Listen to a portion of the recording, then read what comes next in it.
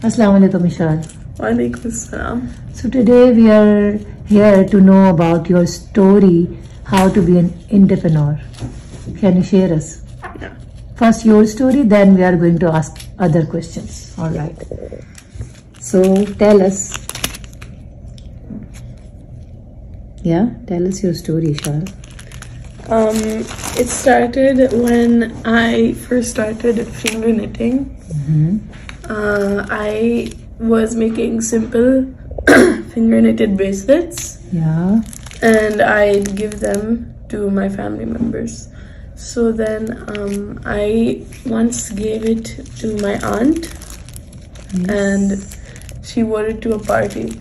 So then that's where I got my motivation from, and I started to make these bracelets, beaded bracelets, to give to my family members. And one day I ordered the materials to make earrings, and then one day I realized that I could make this a business, and that's how Ishal's Treasures was born. That's nice. So the next question is, how did you learn about entrepreneurship? Can you share some things like how did you learn about it and how you started to think about entrepreneurship? Of course, everything has to start. If you're learning, everything starts with your mom. So my mom ordered a book from Usborne. It was about entrepreneurship. And I then was very interested in business, and I started ordering more books about entrepreneurship. So you are saying first you have to learn the content by some books or other mediums. Yeah, okay. And we also did a course of entrepreneurship, which we hosted. Which I hosted?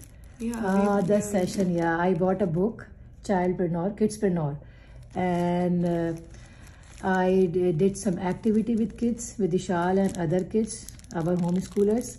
And what did we do? I think they made some cakes or some things. Yeah, we made cakes and we were selling it to our parents. Yeah, and I taught you how to like make tags and make things beautiful and how to advertise the things, and did some presentation and explanation. That's what we did, I think, 3 years back. Half of the credit of all of Vishal's Treasures goes to my mom. And your homeschooling journey, right? Because as we are homeschoolers, so we have more time to spend and we have more money to spend on these things because we are not paying school fees. So we have money to spend on all extra things that people said. Actually, people say it's extra, but actually it's not. Because this is part of learning. Yeah, skills are really important, something to teach our kids nowadays, right? All right, so can you share us how did you learn, how did you make your skills to your business? Like if you can share with them that from where did you learn that, like this resin art and macrame and crochet and things. The main part of entrepreneurship is turning your hobbies into a business.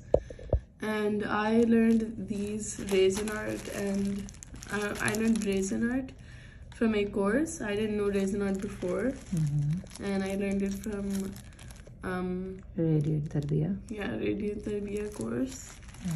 It was really fun. You can go and check that out. And yeah, these are resin art keychains. We also made a resin art tasbih stand.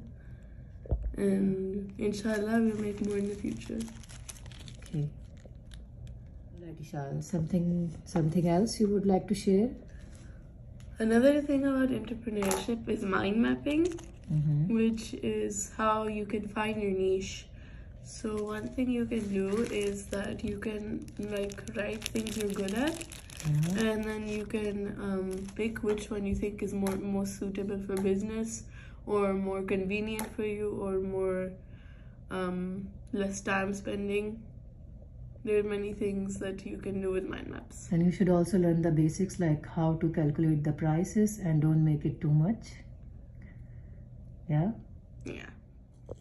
Yes, Ishal, would you like to say? To summarize all of this, the main thing about making a business is to find your talents, work on it, read more books about entrepreneurship.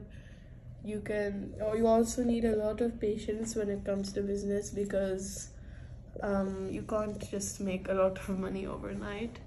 So you have to be patient. You should learn how to advertise your things and follow Ishal Treasures for more of these type of videos. Assalamu alaikum wa rahmatullahi wa barakatuhu.